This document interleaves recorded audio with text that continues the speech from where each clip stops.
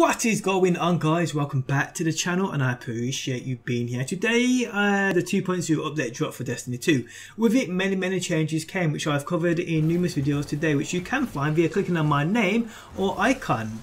Today I can reveal how you get Forsaken gear, which can be weapons or armors. Absolutely amazing, people. Also exotics with random rolls have also been confirmed to be dropping.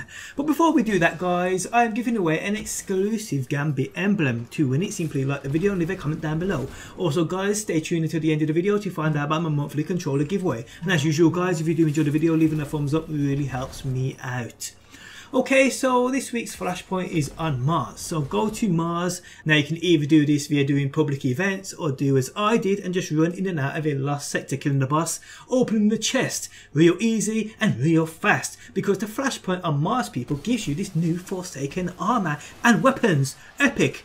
Now, upon doing the last sector about 8 times, I then went to Ana Bray, and to my surprise she gave me a new Forsaken helmet called the Scatterhorn Mask, and it looks badass. Check out its perks: bow targeting, improved target acquisition, accuracy and aim down sight speed for bows, remote connection, gain bonus super energy on sniper rifle kills, rocket launcher reserves, increase the amount of rocket launcher ammo you can carry, and special ammo finder, increases the drop chance of special ammo.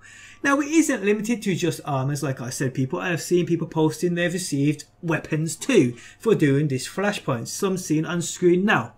Now, it also seems that the only way you can actually equip said armor pieces and weapon pieces if you ain't over a 400 power level, because if you are over a 400 power level mark, the armor and weapons require you to be a level 32 to 35 to wear them.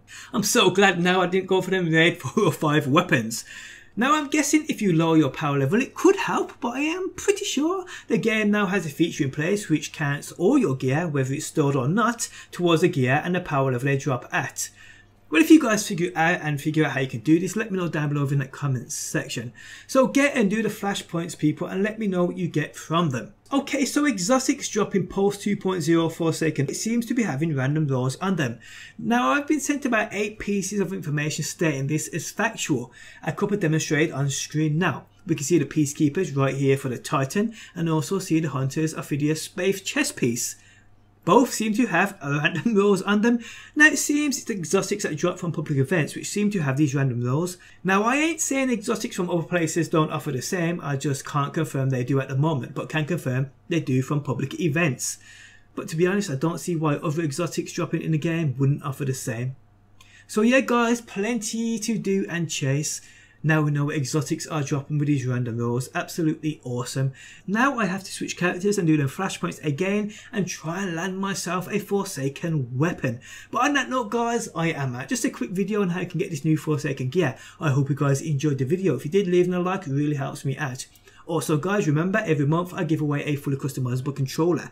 To be in with a chance of winning, simply drop a like on the video, make sure you're subscribed to the channel, and follow the Gleam link at the top of the video description. But guys, on that note, I am out. Thanks as always for stopping by, and hopefully I will see you on that next one.